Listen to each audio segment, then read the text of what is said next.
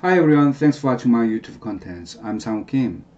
In the previous video, I tried to explain how to do principal component analysis in R and how to calculate linear combination for principal component analysis using spectral decomposition. In this video, I would like to focus on how to get information about the variables and observations from principal component analysis. This information is useful when you draw a plot to understand the relationship between variables and observations.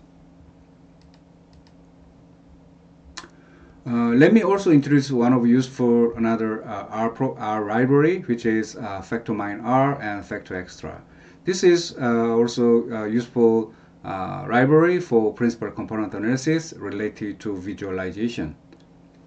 And you can use capital PCA function with the scale true option. Then you can have this variable information related to variable.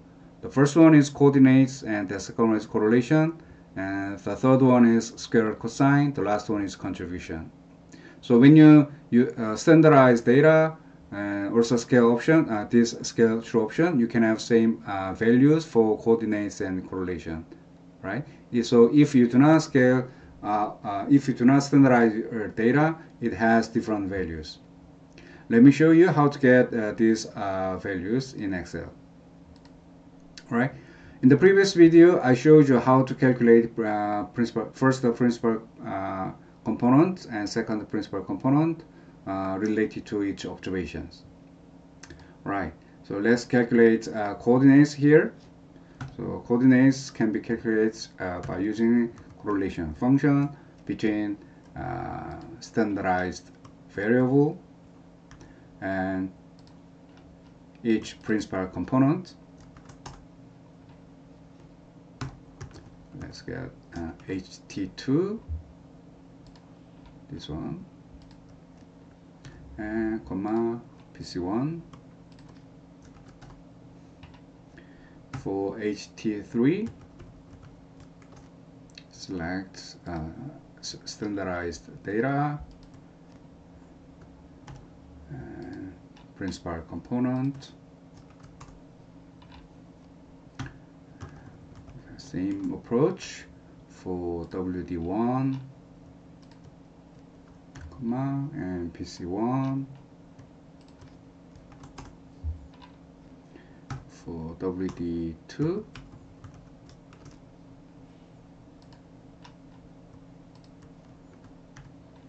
and comma PC1. For WD3,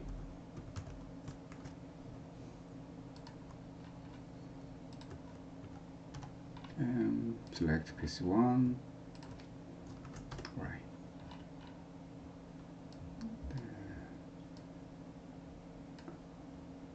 Apply this formula for PC2, PC3 like this, then we can have same output.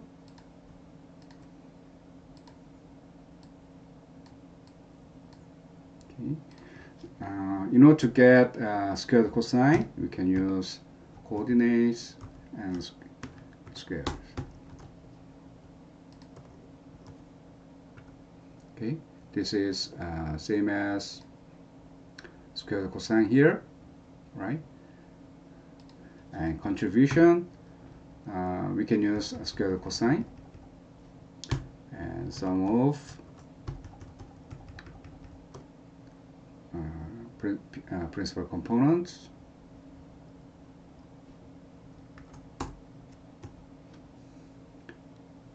and multiply by 100. Right, as you can see, we calculate coordinates and squared cosine and contribution. So when you see, this is how to interpret, how to use this data, interpret this data. So for PC1, all variables have very similar contribution, right? But for second principal components, WD1 and WD2 has higher contribution than those of other variables. And for PC3, as you can see clearly, WD variables have more contribution than those of height variables, right? And for coordinates, it's related to visualization. So all variable PC1 has positive values, but for PC2 has different direction. So HT related variables has same direction, but for WD related variables has different direction. So once we draw a plot, it will be more clear. It will be much clearer. Right. Let's move on. How to get information related to observations. So from factor min R, so you can get individual information by using this command. So as you can see, this coordinates and squared cosine is actually different from base library. This is how I actually calculated this principal component scores directly by using singular value decomposition. So it shows different result. However, if you specify scale as false option, you can have same output. So let me use this output here in this video, because factor min R library is a very powerful library for visualization. So I just copied coordinates here, right? Then let me show you how to get other informations. So squared cosine can be calculated by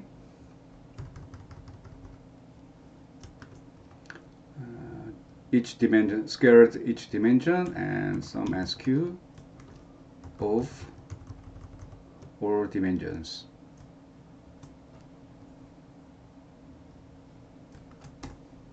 Okay.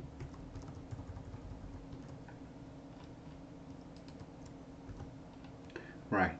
As you can see, this one square cosine. Is there something wrong? Sorry, it should be, we need to fix column here.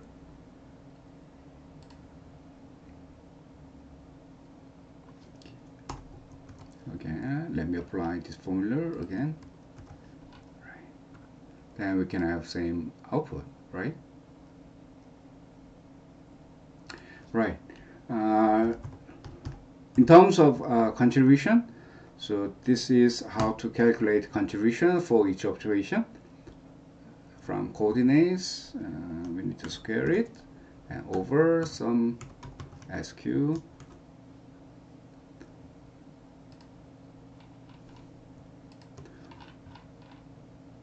or observations and times 100. So this is same as this one. Again, as you can see, right, same value. And lastly, let's get this distance. So this distance is actually we need to use coordinates, and we want to measure the distance between each observation with the center. So it means that let's use Euclidean distance formula. So square root of some SQ of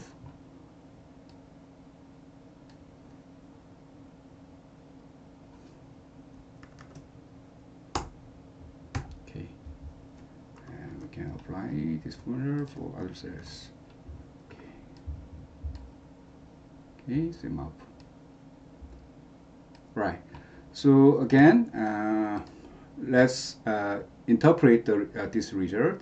So this squared cosine means according to this formula. So this how much each observations are related to each principal component. I mean dimension. And this contribution is actually among, for the first dimension, how much the first observation contributes to this dimension. right? So as you can see, the second observation, and which one? This fifth observation shows very higher contribution than others, right? This is how to interpret contribution. I hope this video was useful to understand how to calculate, how to get information related to variables and information observations for visualization. I will explain how to visualize these results in our program in the next video contents. Please click like and subscribe if it was useful for you. Thank you.